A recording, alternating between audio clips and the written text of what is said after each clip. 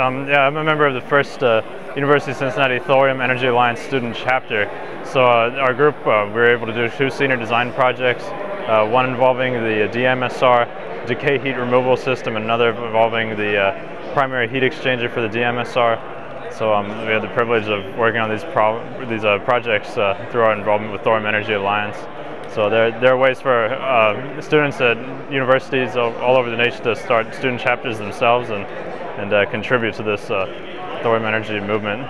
Oh man, you're gonna have to put your invoice in for the 20 bucks I owe you. That's a hell of an ad, buddy. I don't know. I feel like that was kind of crappy, but no, we were just talking. We wanna pick back up the engineering. Oh, you don't want to be wired.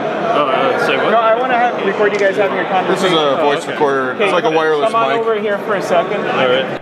So anyway, we're trying to start 22 chapters, basically in all 22 engineering, nuclear engineering schools.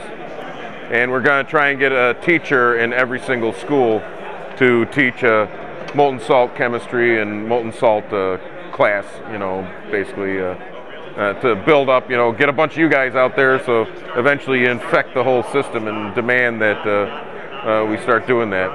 So there's your hero there, Andre. He's leading the charge there. Yeah, that was really amazing. The University of Tennessee, they have quite a program, it seems. I wanted to go there for nuclear engineering. I was thinking about that, but well, with the economy, I decided to go with GE Aviation. But yeah, they have there's a lot of opportunity to just have student involvement, especially because university funding. They let you go to conferences or do like maybe miniature projects like the guy did melting the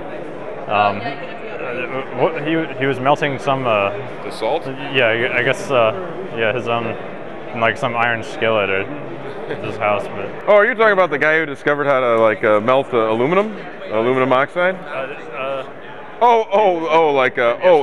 From yesterday. Yeah. Oh yeah.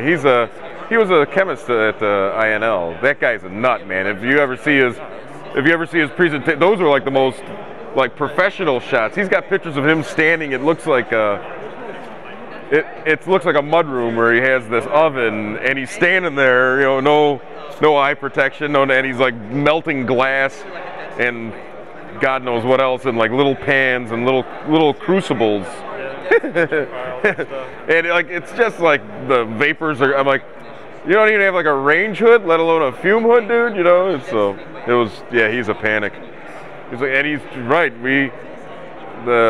One of the fellows from Google basically gave him the $500 just to do those experiments. It was funny, and he's like, there you go, I'm getting published work. So you guys got to do that at the university, see if you get in trouble. yeah, and one of the aspects about some of these thermodynamic type projects is like if we build a CFD model, you need something to validate it against, so you have to do some kind of a physical empirical setup, and otherwise you have to base it off of correlations, but sometimes you don't have those for the Drax loop or other kind of decay heat system that we're trying to design for these reactors.